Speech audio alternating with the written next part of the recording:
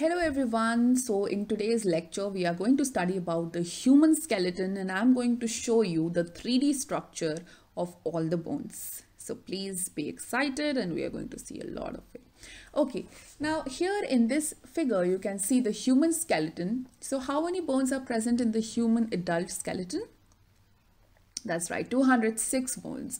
Now you can see that it is divided into axial and appendicular. Now axial, which means consisting in the axis part, that is the main part. So there are 80 bones which comprises of the skull, vertebral column and the ribs. Appendicular, which comes from the word appendages, which means limbs, has 126 bones. So appendages or the appendicular bones are connected to the axial bones, right, via different joints. So in this figure you can see that the axial skeleton, how it is divided. It is divided into skull, which is 22 bones, cranial 8, facial 14, ribs 12 pairs, that is 24, sternum 1, vertebral column 26, hyoid bone 1, and ear ossicles 3 plus 3, malleus incus stapes, right? So there are 6. Now appendicular skeleton, you have 126 limb, each of the limb has 30 and you have 4 limbs, so 30 into 4, 120, and girdles have 6, so pelvic girdle 2 and pectoral girdle 2 plus 2.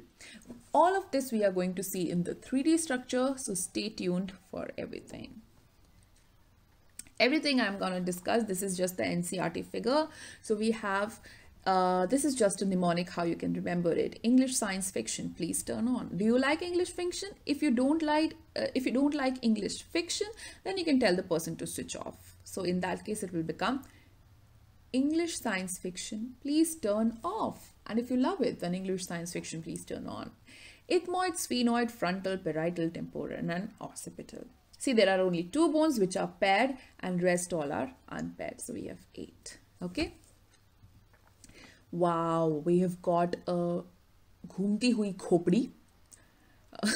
Okay, so in this figure also you can see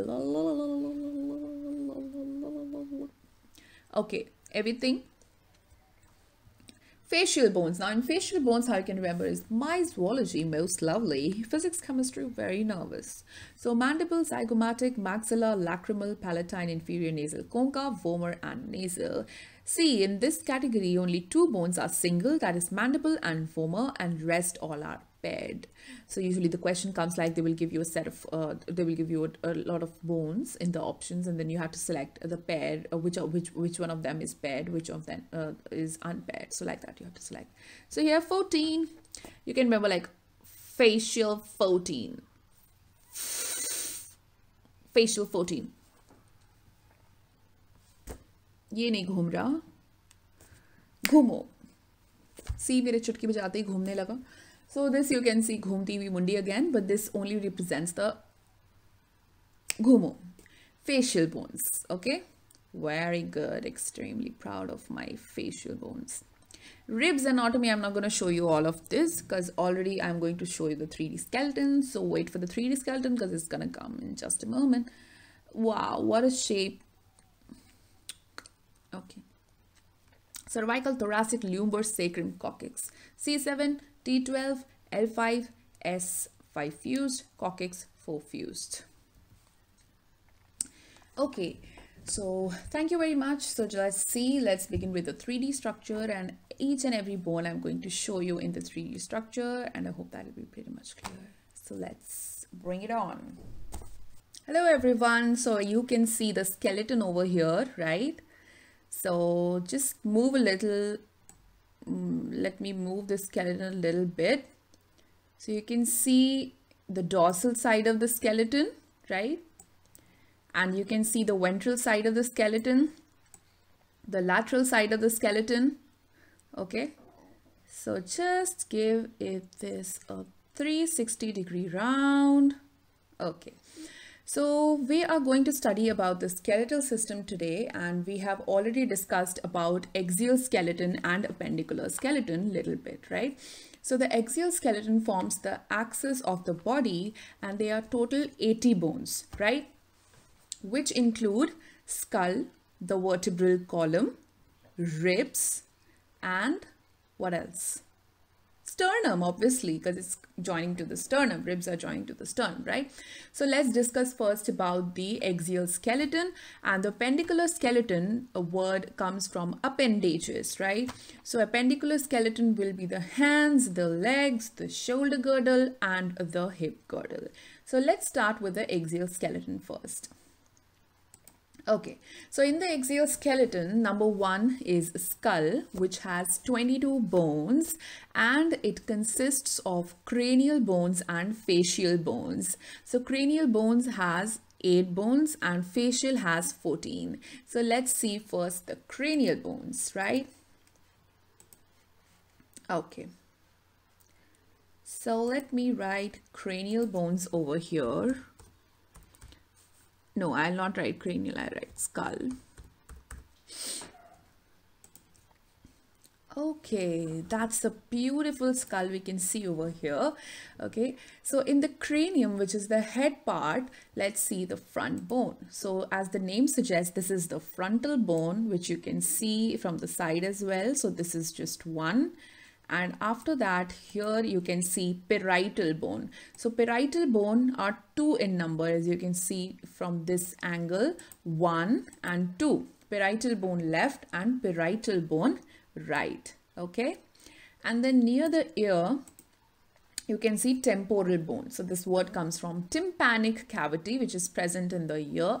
So temporal bone, 1 on the right side and 1 on the left side. So this is the temporal bone. After that, we have at the back occipital bone, which is on the back.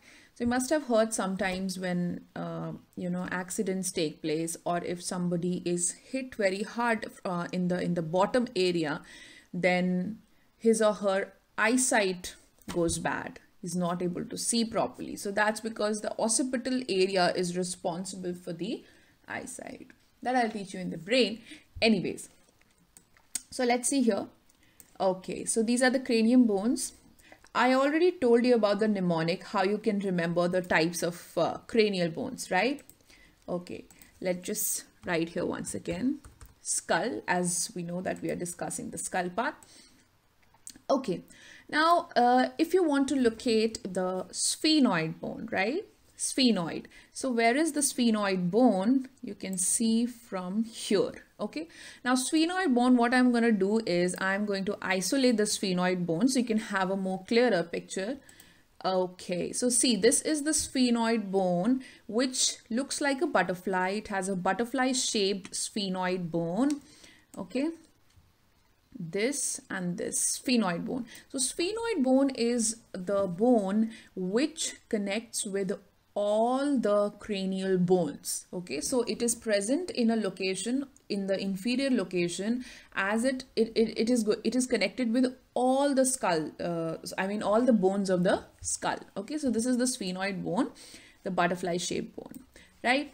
Okay, let's go back and locate the ethmoid bone. Where is the ethmoid bone? See there, the ethmoid bone is. Let me isolate the ethmoid bone for you. So you can see this is such a small bone. Ethmoid bone is an... Okay. So students, remember that among all the cranial bones, there are only 2 bones which are double in number or which are in pair, which is your parietal bone and temporal bone. Right? So these are the 2 bones which are 2 in number among the cranial bones. But in the facial bones, there are only 2 bones which are single in number. Right?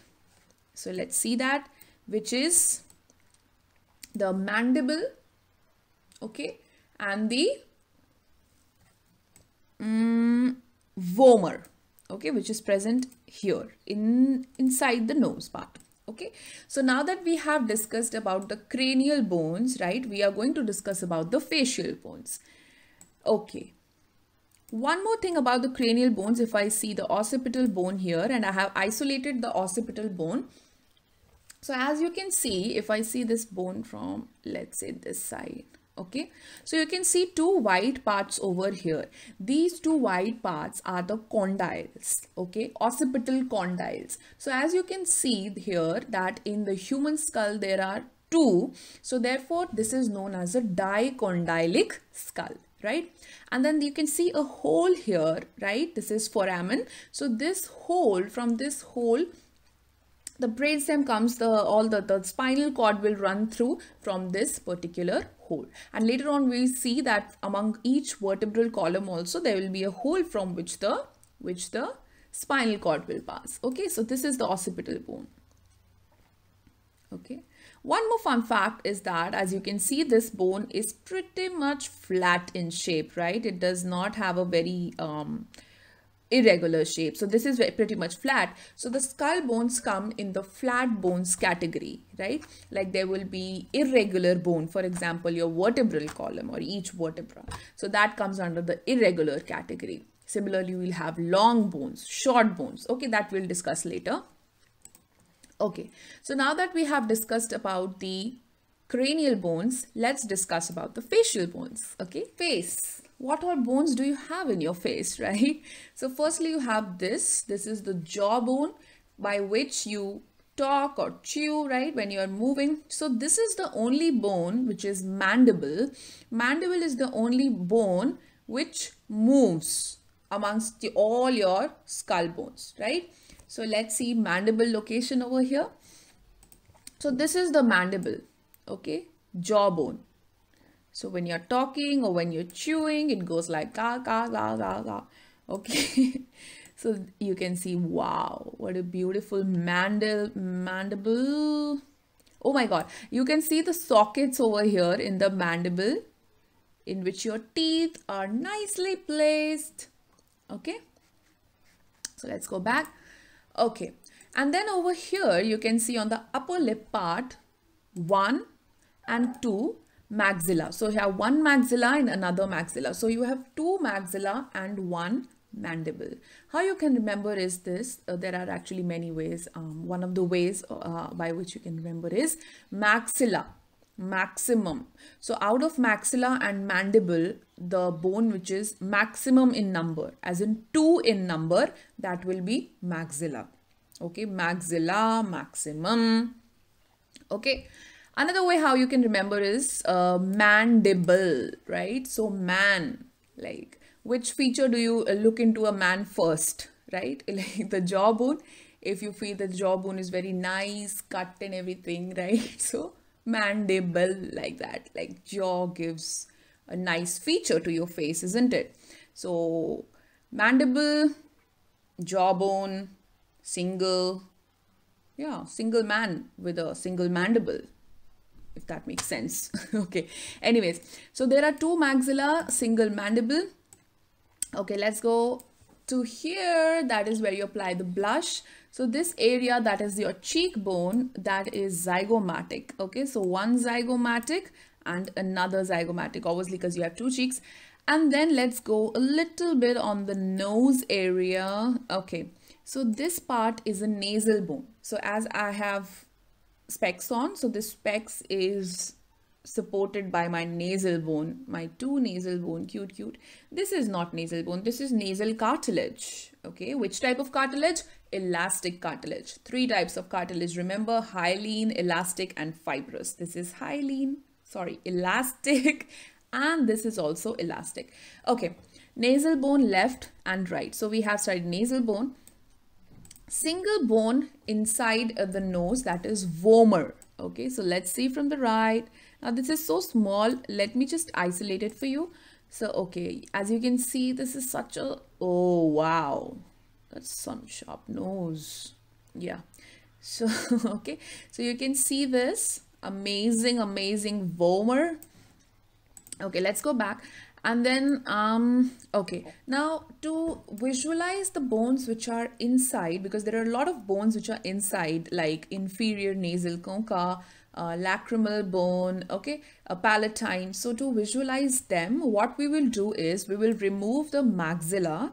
I'll remove the maxilla so that you can see the bones which are inside. Okay, let me just remove the maxilla. Okay, bye-bye maxilla. Hide. Oh my God. Okay, so I've removed, let me remove the other maxilla as well. So I've removed the other maxilla as well. Which bone can I see? vomer, okay, this side. Palatine bone, okay, so you can see the palatine bone from both the sides, 1 and 2. This is the palatine bone, and this word comes from palate, like upper palate. This, oh my god, just see what I'm doing. Okay, palatine bone, okay, should not put my fingers into my mouth like that. I just touched my dog. Okay, palatine bone, right? 1 and 2, palatine bone. Let me isolate it. Doesn't look very nice to me. Okay, palatine bone. Then comes the, okay, let me remove the nasal bone as well. No, not isolate. I want to remove it. Let me hide it. Yeah, okay. Now, ethmoid, okay, that, no. Ethmoid was there in the cranial bone section. Where is lacrimal bone? It will be near the eye somewhere. Sphenoid, let me just, ethmoid, let me hide it. Oh, see this, inferior nasal concha. Inferior nasal concha, you can visualize it from both the side, from left as well as from right. This is inferior nasal concha, okay. So inferior because it is present inferior, and concha as in shell shaped, okay.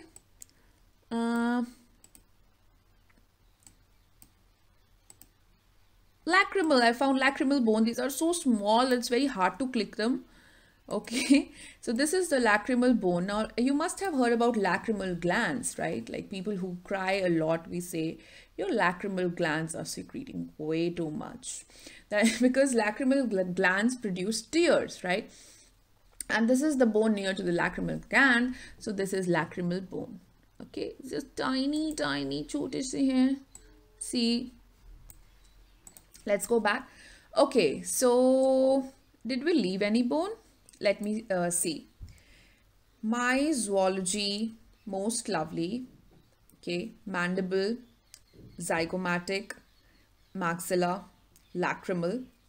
Physics, chemistry, very nervous. Palatine, concha, vomer, and nasal. Yes, we have done it all. So we have completed all the facial bones, right?